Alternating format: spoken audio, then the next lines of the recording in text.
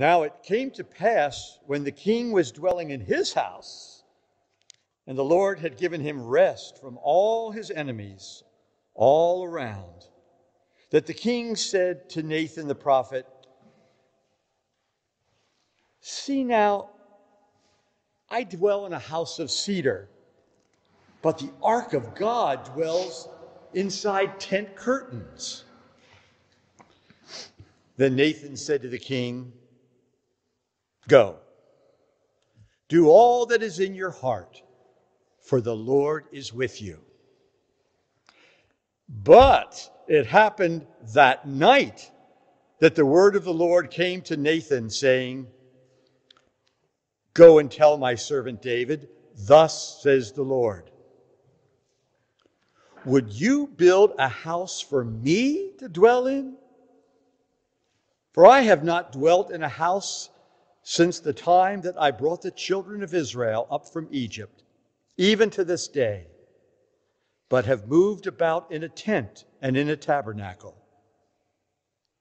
Wherever I have moved about with all the children of Israel, have I ever spoken a word to anyone from the tribes of Israel, whom I commanded to shepherd my people Israel, saying, why have you not built me a house of the cedar?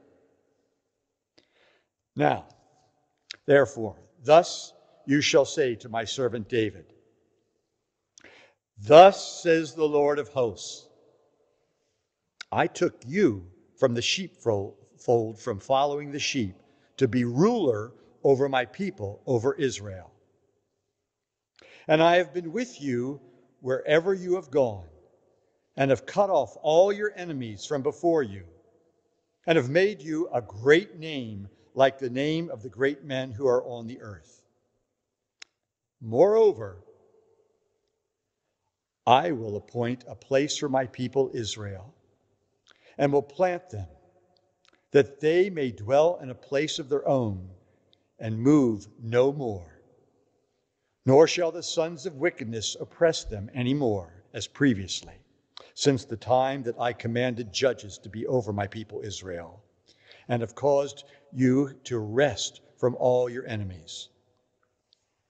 Also, the Lord tells you, He will make you a house. When your days are fulfilled and you rest with your fathers, I will set up your seed after you, who will come from your body, and I will establish his kingdom. He shall build a house for my name, and I will establish the throne of his kingdom forever. I will be his father. He shall be my son. And if he commits iniquity, I will chasten him with the rod of men and with the blows of the sons of men. But my mercy shall not depart from him, as I took it from Saul, when I removed, whom I removed from before you. Your house, your kingdom shall be established forever before you. Your throne shall be established forever. This is the word of the Lord.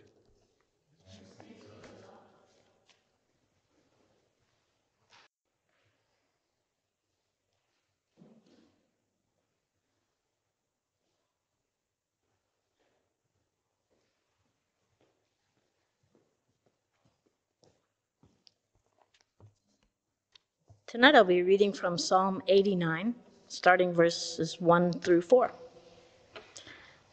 I will sing of the mercies of the Lord forever. With my mouth will I make known your faithfulness to all generations. For I have said, mercy shall be built up forever, your faithfulness you shall establish in the very heavens. I have made a covenant with my chosen. I have sworn to my servant David, your seed I will establish forever and build up your throne to all generations. And now starting in verse 19. Then you spoke in a vision to your Holy One and said, I have given help to one who is mighty. I have exalted one chosen from the people. I have found my servant David. With my holy oil I have anointed him, with whom my hand shall be established. Also my arm shall strengthen him. The enemy shall not outwit him, nor the son of wickedness afflict him. I will beat down his foes before his face and plague those who hate him. But my faithfulness and my mercy shall be with him, and in my name his horn shall be exalted. Also I will set his hand over the sea and his right hand over the rivers. He shall cry to me, "You are my Father, my God, and the rock of my salvation." Also I will make him my firstborn, the highest of the kings of the earth. My mercy I will keep for him forever, and my covenant shall stand firm with him. This is the word of the Lord.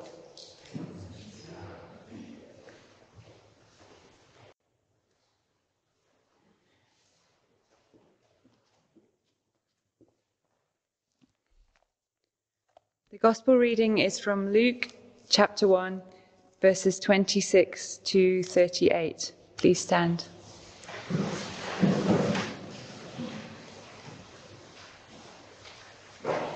In the 6th month, God sent the angel Gabriel to Nazareth, a town in Galilee, to a virgin pledged to be married to a man named Joseph, a descendant of David.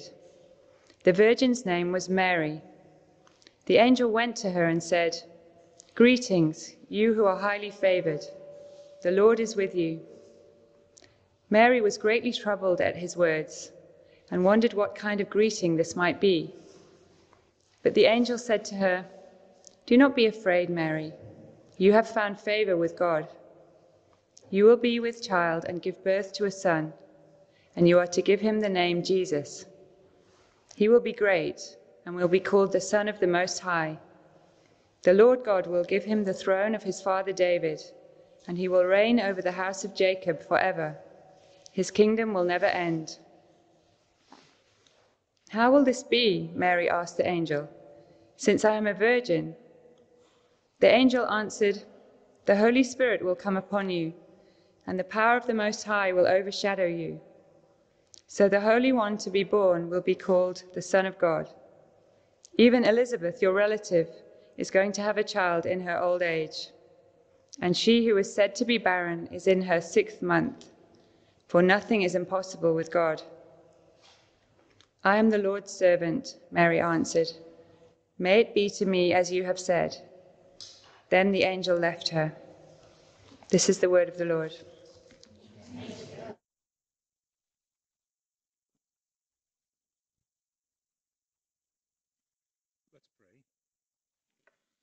Our Father and our King, we come before you this evening, or whatever time it is around the world, acknowledging in this season that by your hand down through the ages, you sent the one who reconciled us to you, Jesus of Nazareth, and that he promised when he was here on earth among us that if we became his subjects and received forgiveness of our sins through him, we would be imparted the gift of his Holy Spirit, and that Holy Spirit would enlighten us about your character and teach us from your word.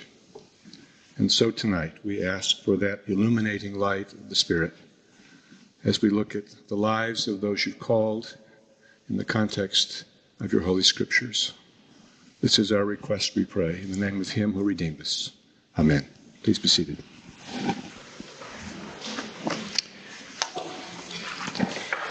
A few years ago, when I first began coming to Israel, I made a new friend. His wife is at the Anglican school. His name is Roy. Now, Roy and I both have white beards. And men of our age, when we establish friendships, often work it out to occasionally get together. In Roy's and my case, it began with ice cream on hot days. It's a little hard to get ice cream in Jerusalem these days, and it's a little cold to eat it sometimes, but there's always hot coffee. And so a couple of weeks ago, the two of us got together up near the open market at the end of Jaffa Road, not at the end of Jaffa Road, on Jaffa Road.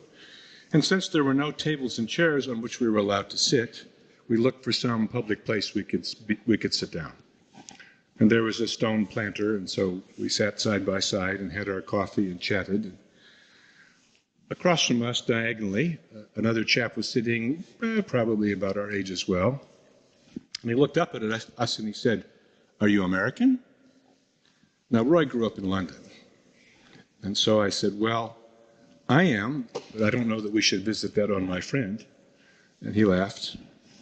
He said, "Well, I'm from America too. I'm from Brooklyn." He said, "And I came here, made Aliyah, and taught English in a yeshiva." And so we chatted a bit about things as one does over coffee. And then out of the blue, he said, "You know, that verse in the Tanakh," he said, "it doesn't say born of a virgin. It says she was a young woman, just a lass." And I kind of woke up and didn't know quite what to respond, because clearly he was challenging what he thought I was. Then he said to me, "Are you a Christian?" And I said, "Yes." And so we began this discussion about the heritage of the Virgin Mary and her place in the gospel story. There was more to the conversation than that, but it's probably all we need tonight, because it's that one reference in the Tanakh, however much one wants to dispute it, that takes us to the topic of this evening in the Scriptures, the life and work of Mary. And I think it has a lesson for us, and that lesson would be this: that Mary illustrates the life of a disciple whose spiritual maturity is revealed in proportion to her capacity for obedience. Or maybe put more practically for us, a disciple's spiritual maturity is proportional to his or her capacity for obedience. There's the Old Testament reading we heard tonight, Hebrew Bible reading from 2 Samuel, is perhaps the best introduction to Mary, because she shows us a contrast, and this text does as well. So we're going to turn there first, if you've got a Bible with you, 2 Samuel chapter 7, starting at verse 1. It's quite a famous text. It anchors the prophecies about the coming Messiah, making clear he'll be a descendant of David. But it's the actual exchange between David, carried on through the prophet Nathan, and the Lord that shows us a really interesting contrast between himself and what we see in today's gospel reading. David says in verse 2, "Nathan, I'm living in a house of cedar, but the ark of God dwells inside tent curtains." I need to build him a house, in other words. And Nathan, the prophet, who usually is quite measured in the way he talks to David, says in a yes man sort of way, "Great boss, you go ahead and do it." A kind of enthusiastic yes, and affirmation. But then that night, the Lord calls Nathan up short, chastises him, and says, "This is what I want you to tell to David." And we heard the text, but there's that one great line where the Lord says through Nathan, "Wherever I have moved about with all the children of Israel, have I ever spoken a word to anyone from the tribes of Israel whom I commanded to shepherd my people, saying, 'Why have you not built me a house of cedar?'" Now, I don't know what motivated David, but from this distance, it looks kind of presumptuous, running ahead of the Lord, making a choice to do something for him rather than waiting on the Lord for instruction. I think we can empathize. Perhaps he felt a bit guilty, sitting in comfort as he was and thinking of the Lord sitting in a tent, though there was probably some error in that thinking. Maybe, not so righteously, he just wanted to show off. I don't know. But based on verse 8, it appears that the Lord was looking for gratitude for his faithfulness to his people and to David, and instead he got a bit of an ego-inspired offer of a donation. Note, too, David's still at the place where he thinks the Lord needs a house. The Lord responds in two ways. He reminds David of all that he's done, all the ways he's taken care of Israel. And then he has Nathan say to him, David, I'm going to build you a house. I think there's a lesson here that applies down through the centuries. God's people should be careful when they presume to do things for him. Maybe none of you can identify with that behavior. I must say, unfortunately, I can. Times when I was intent upon serving the Lord by doing something for him, and then expecting him to make it prosper, even though he never asked for the help. Now, mind you, there are plenty of things we can do if we're walking with the Lord and know the Word that are righteous and good, and we can do them, and it's okay for us to do them, and we're doing it off our own bat, as the English say. And there's nothing wrong with that. But it's very different than when we intentionally intend to do something for the Lord and are looking for some sort of supernatural pat on the back. It's a particular affliction of clergy and missionaries. They go somewhere thinking they're going for the Lord and telling him where they want to go. But it happens to lay people too. I had a friend one time who bought a big bit of property with a very luxurious house. And I could tell he was feeling guilty because he said to me, we're going to use this as a retreat center for the Lord. There's this danger we can fall into. Do you know people, for instance, who will say to you many too many times, well, the Lord told me, and they expect you to agree. They hadn't talked with anyone else. They hadn't consulted for affirmation of a call or of a direction. But they're usually saying, I had this private revelation, and the Lord told me this is what I should do. And it's always suspiciously like what you suspect they want to do. This issue of confusing what we want with God's direction may have been probably was what David was doing, whatever his motivation. It's always dangerous to presume upon the Lord, and it's always wise to wait upon his instruction. But the Lord wasn't finished with David. Instead, he tells him in somewhat veiled words that his son will build the house. The seed of his own body are those old-fashioned words. And then he makes clear a point about his own identity. He shall build a house for my name. That is, the house he builds will be to establish my reputation among the nations. And by the way, David, I don't really need a place to live. We shouldn't miss that making known the character and power of God is someplace we all need to be, or something we all need to be aware of and looking to do. And then the Lord adds this marvelous, clever turn of phrase, almost upon. He finishes the sentence, and I will establish the throne of his kingdom, that is Solomon's kingdom, forever. And he makes it even clearer in verse 11.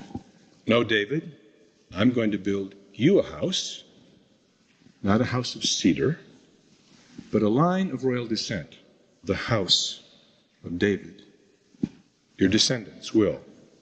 And this incredible promise in verse 16, your kingdom and your house shall be established forever.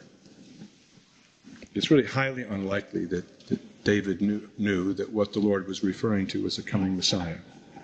But age after age, the Torah tells us, the prophets repeat, this anchor in the house of David would be from whence comes the Messiah.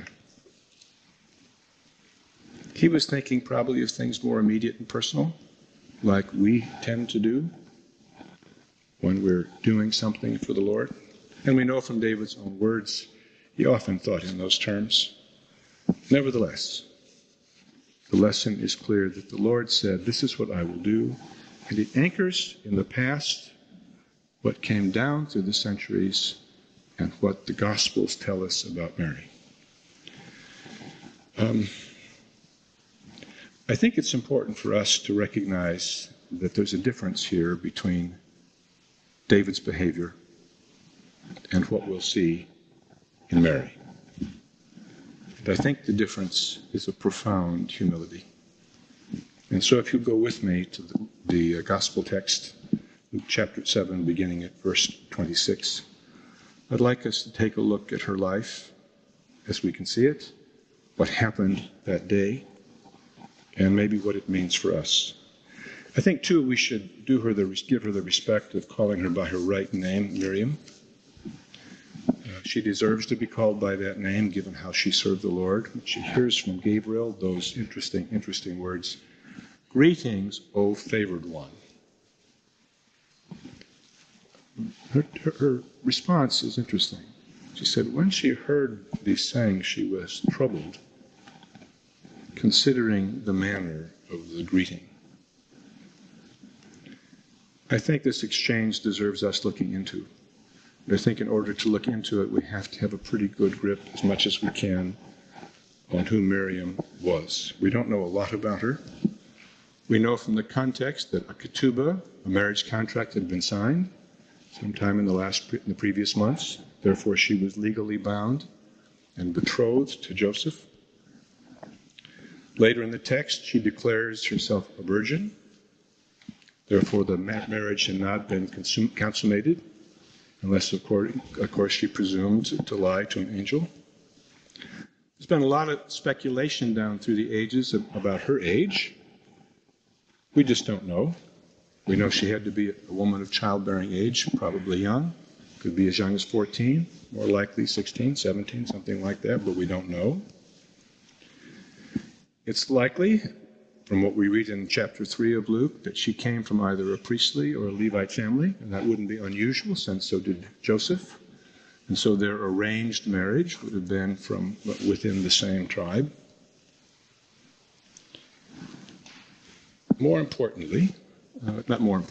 Simultaneously, Luke doesn't tell us much about her own history, nor does he tell us much about Gabriel, who came to visit her, except that angel Gabriel came and announced.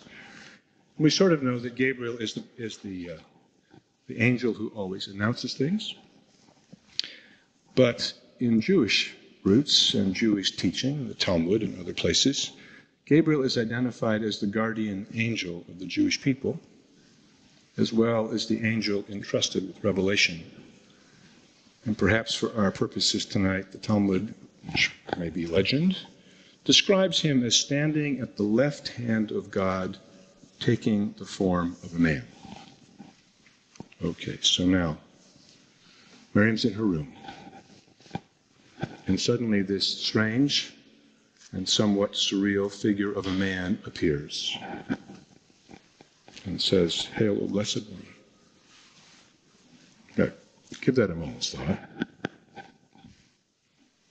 And then what follows, after we hear she's troubled, is this blunt statement. Now, in the scriptures, it's put in quite careful words, but if we paraphrase it in the speech we might use today, Gabriel says, "You're going to get pregnant and bear a son, and he'll be the Messiah and reign over the house of Jacob forever." Now, mind you, Israel had been at a fever pitch expecting messiahs for some time. Several false messiahs had come. And one cannot only guess what was going through Mary's mind as she heard all this, Miriam's mind as she heard it, but she pauses and, self-possessed, asks the obvious question. How? I'm a virgin. Gabriel doesn't miss a beat in responding, but we have to recognize there's no place in the Mishnah or in the whole Hebrew Bible to find a reliable explanation or past precedent for this instruction to this woman. And Miriam, having come from an observant and studious family, we expect, probably knew this, knew there was no past precedent. There is, of course, the text we mentioned earlier, Isaiah 7:14, that was mentioned by this chap we were talking to, having coffee. But he was right. Hebrew is Alma, it means young woman. It might be presupposed at some secondary meaning that if it was a young woman in Israel who was part of a religious family, she would be a virgin. But that's not what the text says. So here is this young woman confronted by this imposing figure of a man telling her she's going to become pregnant by the overshadowing of the Holy Spirit. What do you suppose was going through her mind? I'm a virgin. How can this happen? For the next months, as this child grows within me, there will be constant gossip and judgment. Even when he's grown, people will be looking at him. We now know when he became famous, looking at him and saying, he's my bastard son. And what will Joseph think? We don't know what ran through her mind, but any one of those four things would be reasonable. But what I find extraordinary about Mary, whatever the internal turmoil is, whatever the clarity of the explanation given or not, the sharp difference between she and King David shows up very clearly. David wants to do something for the Lord. His motives aren't entirely clear. We know from the Psalms, other things about his history, that he had a tendency to be asking for help when he was in trouble. He was really great about defending the Lord's name, not always so good at doing what he was supposed to do. And what does Miriam say? Behold, the maidservant of the Lord. Maidservant. Maidservant. And then, let it be according to your word. Extraordinary obedience. How does someone who's 15, 16, 17 become that mature in the Lord? A marvelous disciple.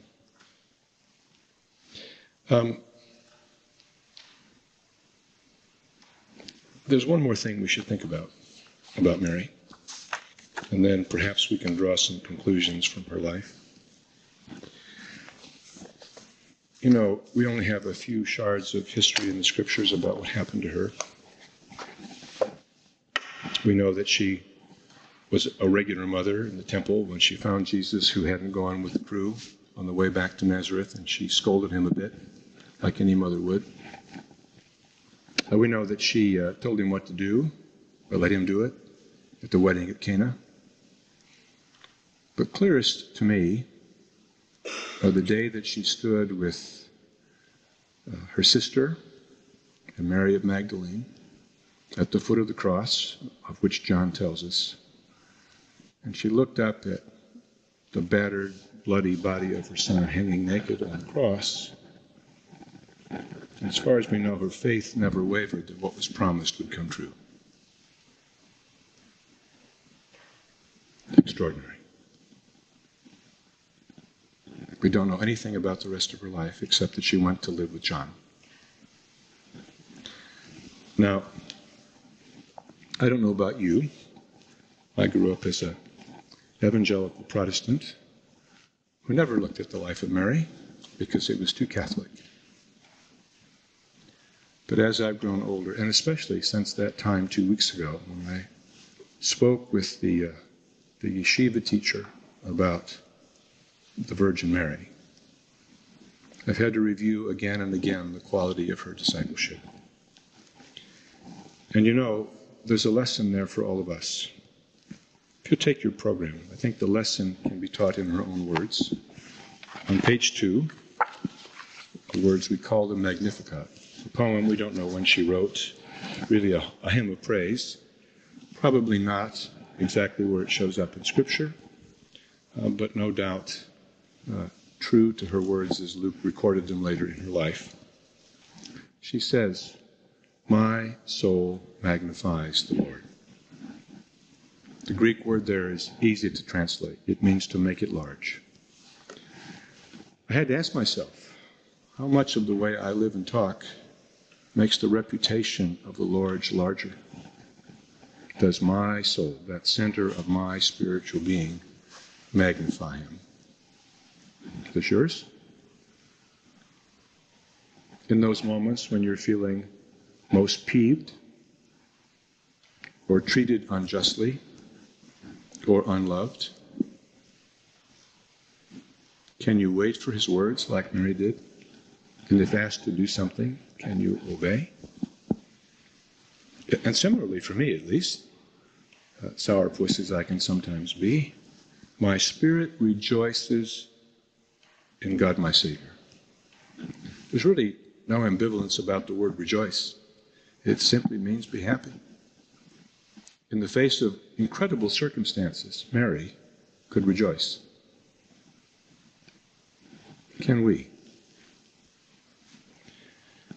He's looked with favor on his lowly servant. She knew her place in the universe, who was in charge, who was created, who needed to be obedient. From this day, all generations will call me blessed. On what basis could she make that statement except by faith? Incredible, deep, mature faith. That what she knew as a now pregnant young woman, out of wedlock as far as anybody else was concerned, except her cousin Elizabeth, whom the angel had reassured her was going to be kind of an anchor who she'd gone to sea. Except for Elizabeth, who was going to believe what she said? But she could rejoice, and she could say, from this day all generations will call me blessed because I trust what I heard and I can obey it. For he who is mighty has done great things for me, and holy is his name. She understood that a holy God walks with holy people. I think we can safely presume she understood that's how she had to be and how she had to live.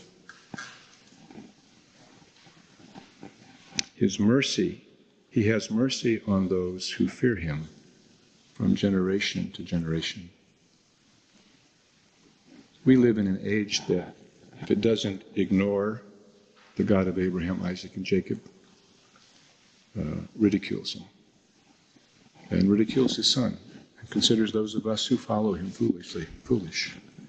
You know, it's not so far a feeling for us from what Mary must have felt as she looked around her society and received judgment and gossip and laughs. Of course, she's not pregnant by God. God didn't do this. God didn't overshadow her. What's she talking about? We know she just cheated, and Joseph was a nice guy and married her. But she feared the Lord. She trusted his holiness.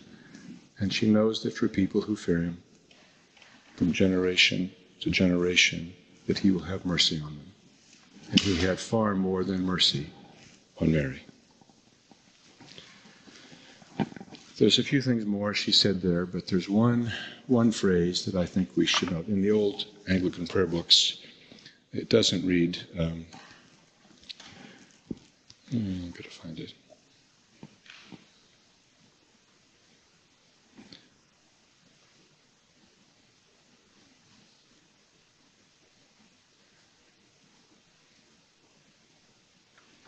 Casting down the mighty from their thrones and lifting up the lowly.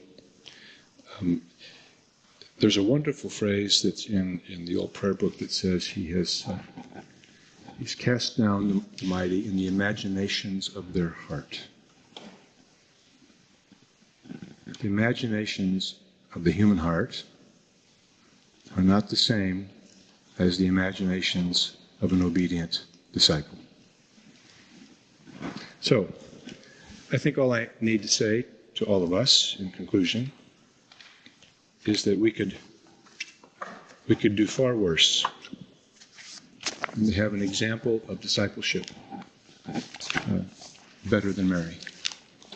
Faithful to the very end, obedient from beginning to end, able to see far into the future because she trusted her Lord, and understanding her place before him. For me, it makes this particular Sunday in the Christian calendar especially meaningful. And I think probably it should for all of us. Let's pray. Father, it's to you we look, and to your Son.